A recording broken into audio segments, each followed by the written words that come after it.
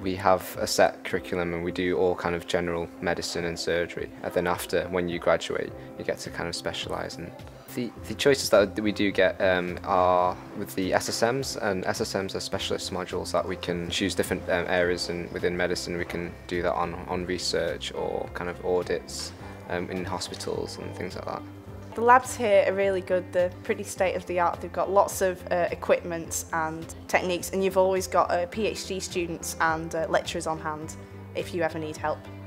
The course is really quite close-knit, and it's quite a small group of people. We have our lectures and our group learning within a very small number of people, so we get to know each other really well, and we do get that more one-to-one time.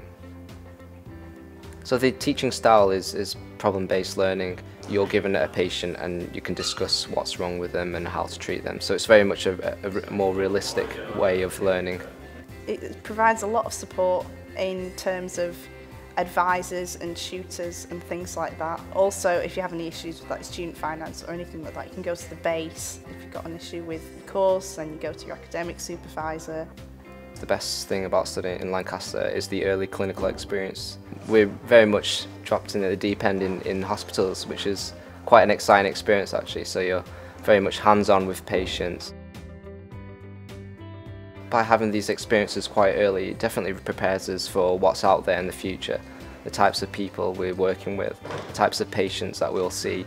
It's definitely kind of opened our eyes to what being a doctor is all about.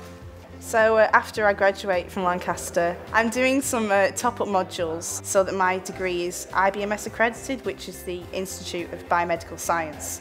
And that means I can apply for jobs in the NHS, which I've been looking at. Lancaster Medical School does offer that really realistic aspect of studying, and it does really apply to what we're going to be experiencing out there in our careers, on the wards, in hospitals. Because of that early clinical experience, we can see what we'll be coming up with, what kind of patients we'll be seeing, what kind of diseases they'll have, and how to treat them.